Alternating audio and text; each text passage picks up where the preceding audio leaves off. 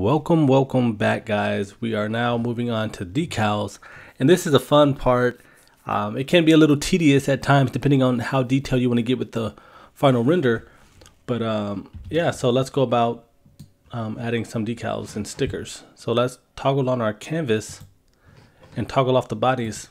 In decals, we're gonna they're just stickers, so we're gonna do this lithium sticker, the black decker sticker, and some of the numbers.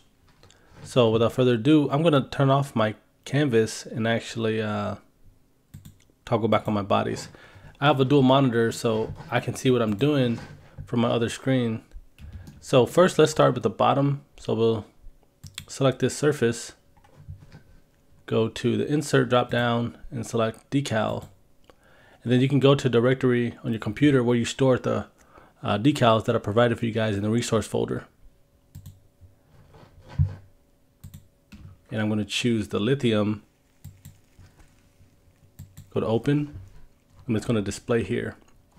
Now back in the right view, we can scale this up by selecting this corner icon.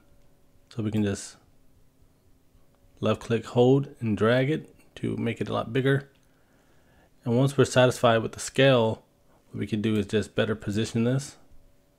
And it's somewhere in the center. Right about here, and that looks to be a great positioning. I'll move it over to the right a little bit more. Let's hit OK, and I'll repeat this same function for the other side as well. Select my surface, insert, decal, choose my lithium reference decal sticker, open, and we can rotate this around by selecting this widget and dragging it, and it can snap by degrees if you hold down shift. So we can snap it at 180, well, negative 180. Then we can just upscale this, position it. Once you're satisfied, you can right click, hit OK. And you can tell already just with that little detail that it's starting to actually make a big difference. And I want to add the Black & Decker sticker here. So what I'll do is select this surface here, or it doesn't matter, you can select any one, and then go to Insert, Decal. And I'm going to choose this Black Decker decal. You'll see it gets imprinted here, so we can start to upscale this a bit. I'll drag it somewhere over here. That looks good. And I really don't need one on the other side because we're only going to see it from this angle. And plus, if you're doing 3D printing, you don't need decals anyway, because we're not going to print out these decals if you're doing 3D printing. So once you're satisfied and you have it to your liking, you hit OK. And the last thing I want to do is add the decal numbers that go around here.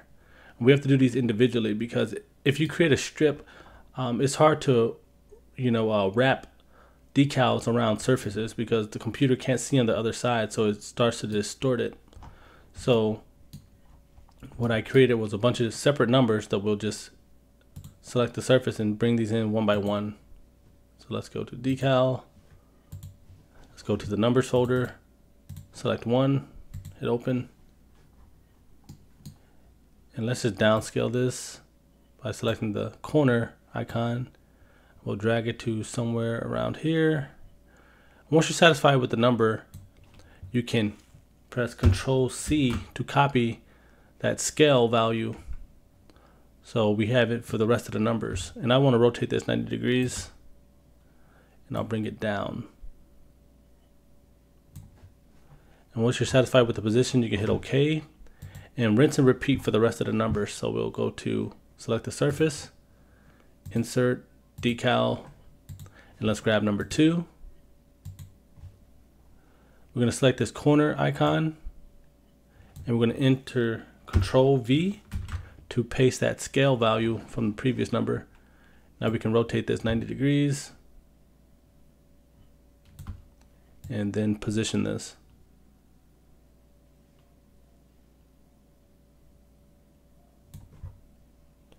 Once you're satisfied, hit OK. Select the surface, insert, decal, grab number 3. Select the corner icon, Control V, rotate 90 degrees. And we're literally doing this the whole time, so I might just time lapse this just because you guys understand it. And there's no point of, you know, dragging this on.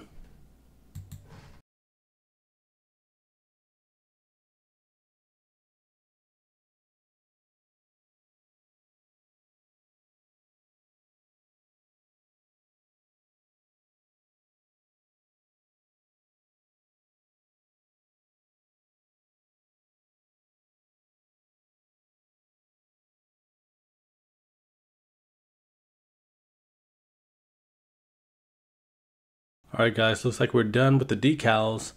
Now in the next video we can move forward to adding to doing the rendering.